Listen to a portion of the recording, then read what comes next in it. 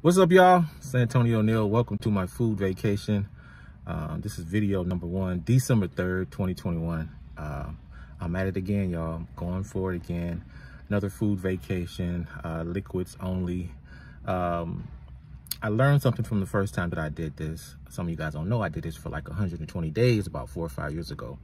I learned a lot from the first time that I started abstaining from solid foods. And so I'm going to incorporate some of that stuff into this second leg of the journey. And hopefully I'll be able to share that with you. I'm not a doctor, not a physician, nutritionist, licensed, none of that stuff. This is just my personal journey that I want to record and share with you guys, stuff like that. So just let me know what you guys think about this journey. Tips along the way that you guys can help me with, but I want to share this journey with you guys, and hopefully it'll be a blessing. I'm 48 years old.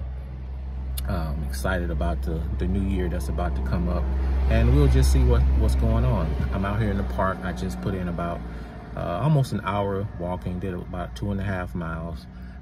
Just taking my time, but I wanted to get outside, get a little small sweat going, get my body moving. So I've drank water this morning so far, and also I cut up about 2 or 3 small oranges, and I sucked some of the orange juice.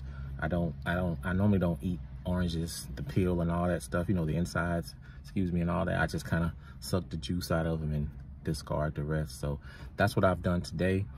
I don't know if I'll, get another shake from Smoothie King or somewhere, a keto or a green shake.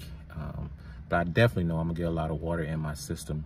And it's not punishment, nothing like that. I just know that my body is saying it's time to pull back. I feel a little sluggish, some little things going on in my stomach area that I wanna make sure that I address nutritionally first. So this is it, December 3rd, 2021, food vacation video number 1.